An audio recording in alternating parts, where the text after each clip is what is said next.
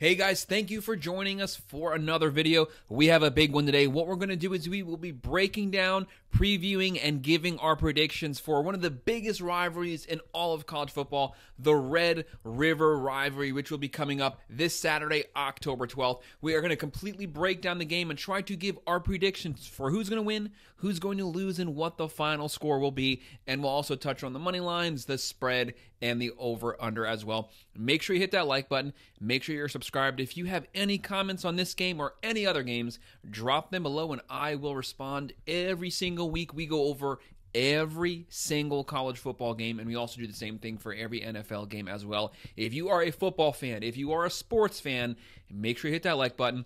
Make sure you're subscribed so you can follow along with us this season. We're going to be looking at the Red River Rivalry Showdown, the Red River Shootout, whatever you want to call it, this Saturday, October 12th at 3:30 p.m. We're going to have number one Texas Longhorns back to being number one. I said last week they should have never been bumped out of the number one spot anyways. Now they're back, so everything's right. They are undefeated, 5-0.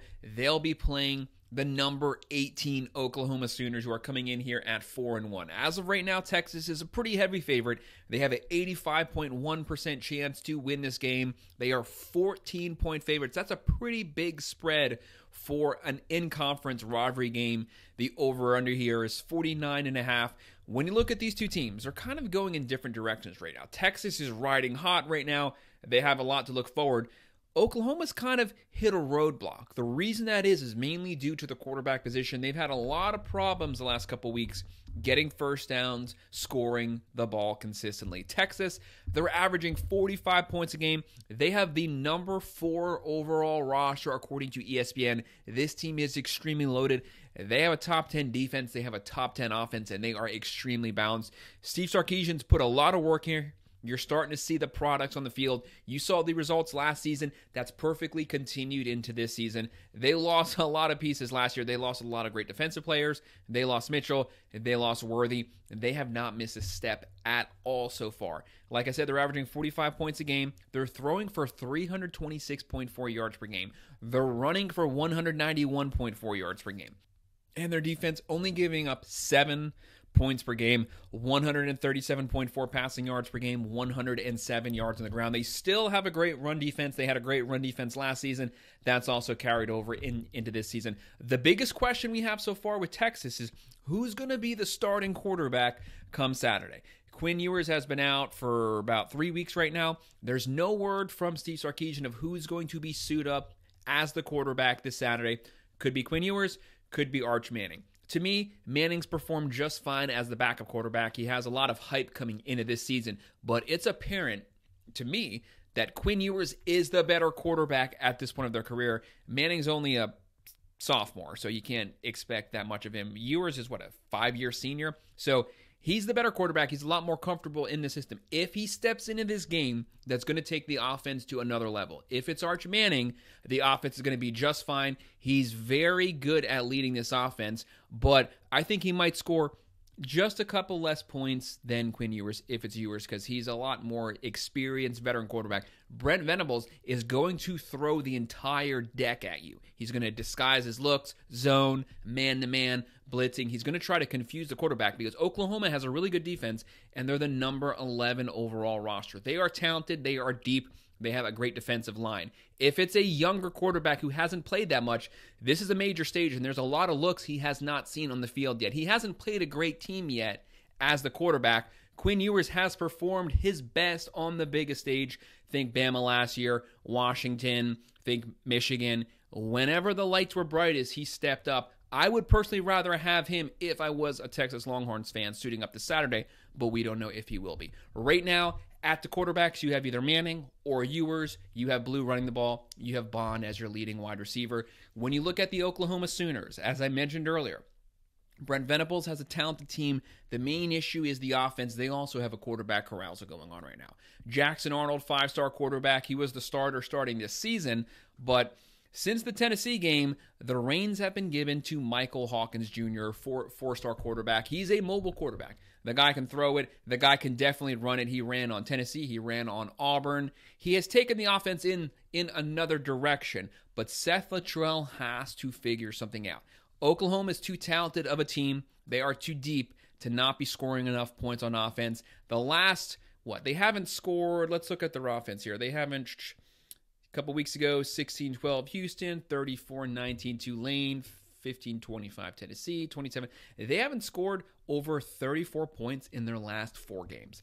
That's fine if you won 3 of those games, but that's not good enough getting into SEC play. The schedule's getting a lot more complicated. It's getting harder right now. The teams are getting harder. You are now starting to play top 10, top 20 defenses every single week going forward, and they're deep and they're physical lines of scrimmage games. You need the offense to perform at a higher level.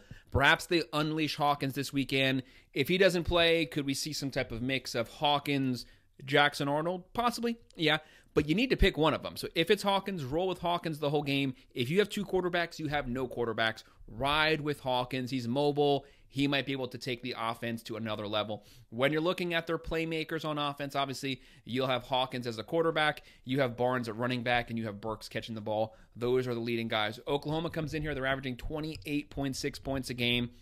That's not bad, but it's average. Average isn't going to cut it in the SEC. They're throwing for 184.4. They're running for 128.6. But solid defense, only giving up 16 points per game, 240.4 yards to the air. So there will be opportunities for Texas to be able to test the Sooners secondary, but the Sooners do have a really good rush defense. They're only giving up 105.6 yards on the ground.